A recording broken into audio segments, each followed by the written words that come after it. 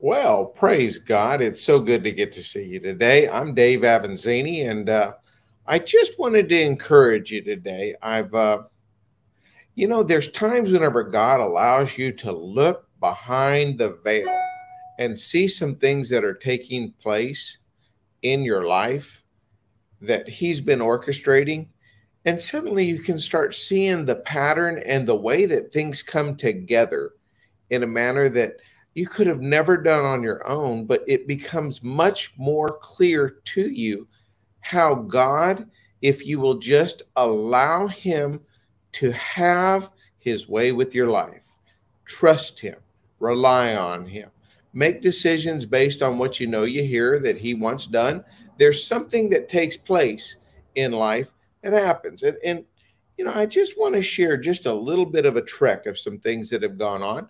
And it started probably a little bit before COVID hit. My wife and I, now I want you to watch how God works on some stuff because this is amazing. Now follow with me all the way through this because as you see the pattern, it looks all of a sudden you realize there is no way that man could have ever made the decision to orchestrate something and see how it comes together the way it is right now. So just bear with me and just hear what this is. But I believe this is going to help some of you because hear me very clear right now. A lot of you out there today, you're doing stuff that you know God's told you to do.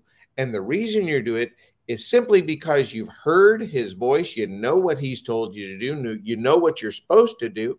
And as you're moving forward on that, suddenly you've got an issue that you're out here doing it. You don't understand why. And sometimes we just lose hope and give up. And I'm telling you, don't give up. Watch what God did in my life. I want you to get a clear understanding of this. I was not in the ministry when COVID hit. Whenever COVID started, March of I guess 2020, I had my own company. I was doing maintenance on a lot of these strip centers. You know these strip malls you see around.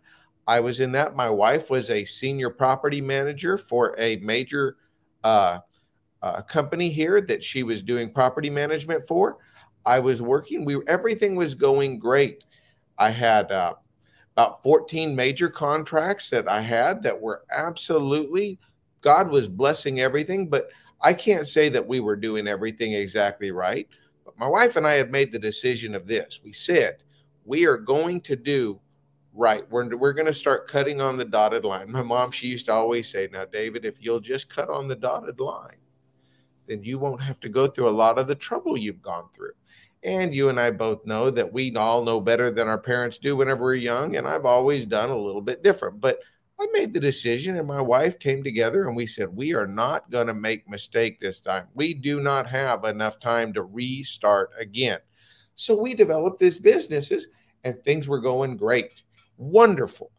But then whenever COVID hit, just beforehand, my wife and I, now watch this, we had a house over in the Metroplex that we were looking at purchasing, a brand new house, and it was on an oversized lot.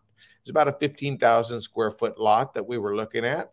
And when we were getting ready to do that, they were selling it to us, and we had all of our contracts signed, ready to go, everything moving forward, no problems.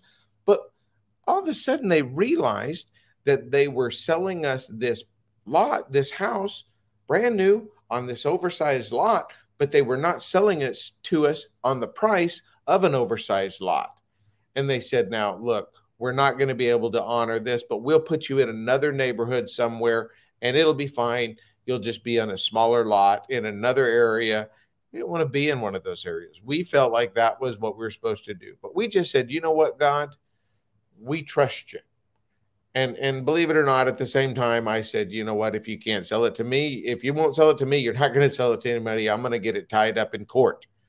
And that night we went home and just said, God, we want what you want. What are you telling us? Because we are believing you and we're trusting you. And what happened? That night, God there was a house that had been on the market. It's not a new house.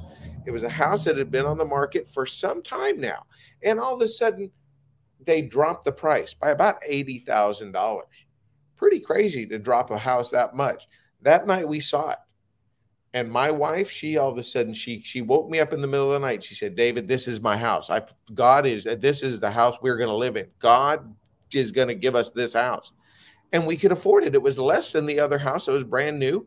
It was much nicer, nice pool, better location, everything about it. It was run down. It did not have all of the upgrades on it. But you know what? Whenever you make a decision, God, I'm going to be a good steward for you. Sometimes you make the decision that you're not just going to all of a sudden go and buy the very best of the best. If you can make some things work along the way and build equity. So we started in on this. Now, I wasn't approved for the house. I didn't have anything going on where I could guarantee that I was getting it. We had a loan company that said, we're going to get, we can get you signed up for that.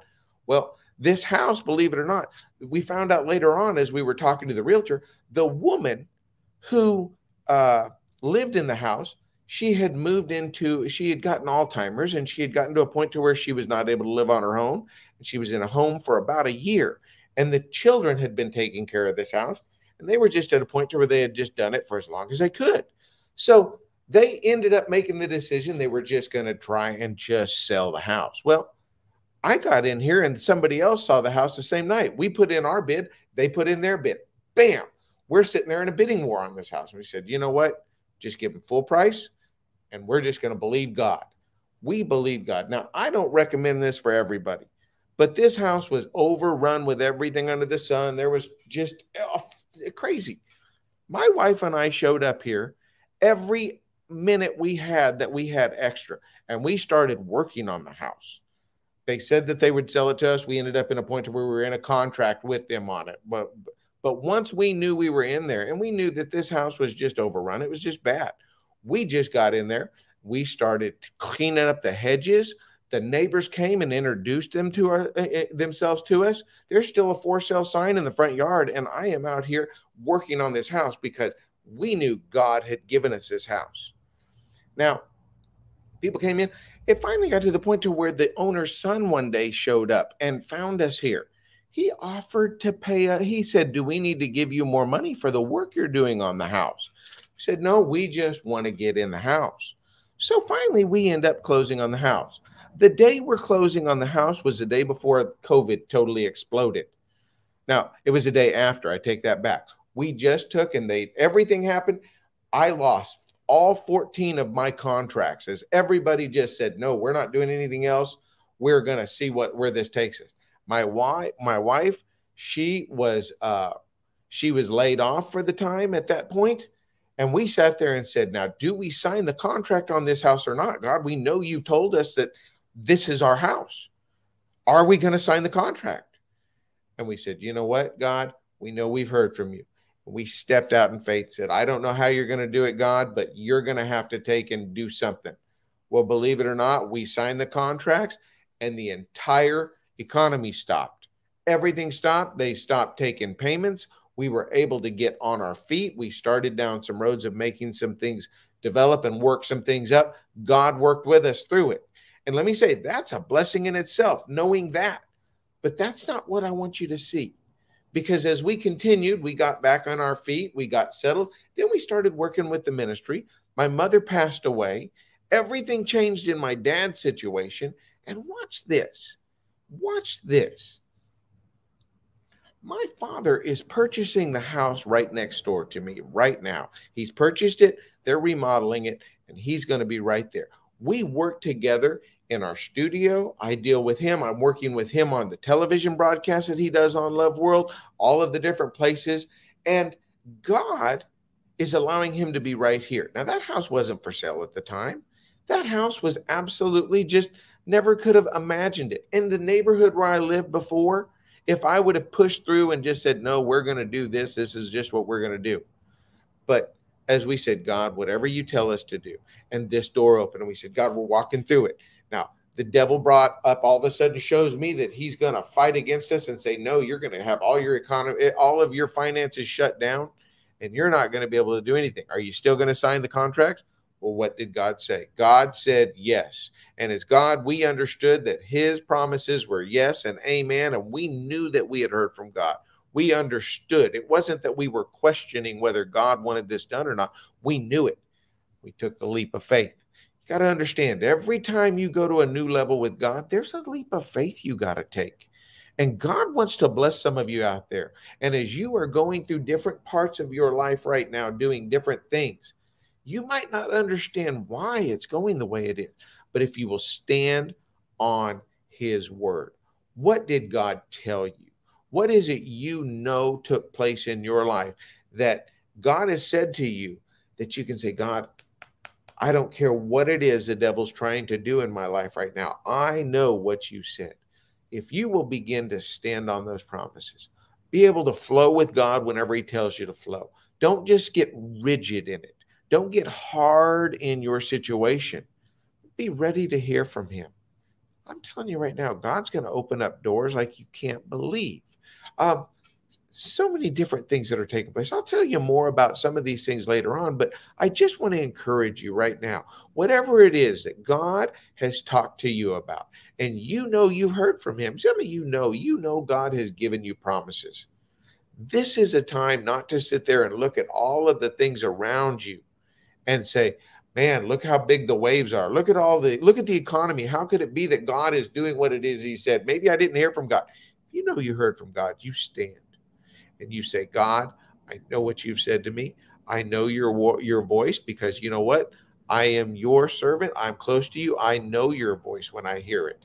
And when you take and you stand on that, I'm believing with you right now that you're going to see God move.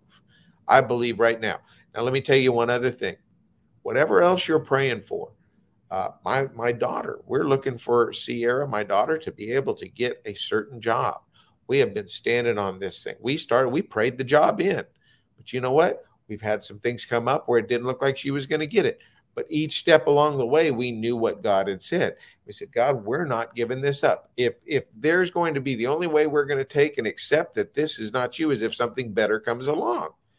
But we're not just going to sit here and make the decision that, well, there's a struggle, so we're not going to be believing God.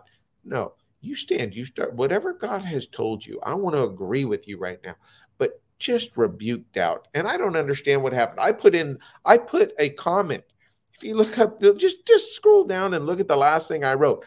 I put in there about me adjoining my faith with you on whatever it is and rebuking the devil. I don't know if because I used the word rebuke that all of a sudden I've been banned on this, but their reach has gone so much different on this broadcast. I want you to pray that we start developing some ways to where these different platforms we use don't close us down whenever we say something that's not even wrong. I'm believing God to prosper you. I'm believing success in your life. I am simply saying, don't doubt what God has said, and I get banned. So stand on what it is, but you pray with me that you know what God is opening up in our life. No man will put us under. No company can stop us on, and help us to be able to stay on. All right. Hey, guys, I love you. Just standing with you and believing. And I want to pray with you right now. Dear Heavenly Father, God, I come with each and every one of those who are hearing my voice right now, whatever circumstance they are in, whatever it is that they have been doing, God, as they've been following you. Lord God, I pray right now that as they are stepping, and they might not even understand why they're stepping, where they're stepping, but if they know that their steps are ordered by you, that they will be able to step in faith. And God, they will begin to see. Just let them look. Open up the veil enough for them to see a picture of where you're taking them, God. God, I thank you, Lord. I thank you, Lord. And I praise you for the success coming in their lives. In the name of Jesus, amen. And hey, I want to encourage each of you, whatever it is that you're believing for, put a faith extender out there. You start believing and put some faith out there. Put something out there you can see. I have got tile. I've got all the tile for my house that I have, and we're going to put the tile in. But with everything changing when COVID hit, I sucked in and I didn't just make dumb decisions. I've still got all the tile. I just haven't put it in, but I'm believing God. And you know what I did the other day is this, as I was putting in a new toilet in our bathroom, I took one of those pieces of tile and I slipped it under there to hold the thing in place as a faith extender. So that every time I walk in that bathroom, I look and I say, God, I know you're going to help me have the money to be able to tile this place and make it the way you want it to be.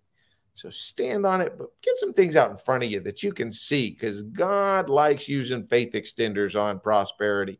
You remember whenever my dad's calling me right now. Hang on just a second, just a second.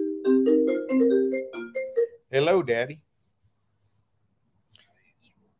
Dad, I'm good. I'm just sitting here doing my program right now. And I didn't get the phone all the way shut off, but it's so good to hear you. We are just talking about God ordering our path. And even though we don't see what it is, we are just believing, and we can stand on his word. What he's told us, his promises are yes and amen. So